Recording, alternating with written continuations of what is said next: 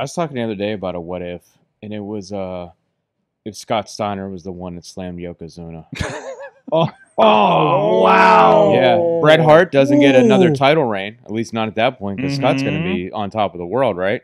Bret's not going to wrestle Owen because they're going to do it with Rick. But Scotty Steiner back then isn't the genetic freak we come to know him as. Yeah, but just he's on top of the world. Vince would be able to get. He'd be able to get Maniac Scott out. I don't know. He didn't get Luger over with it though. Luger's not an insane person. Jeez, Scott Steiner. Come on, man.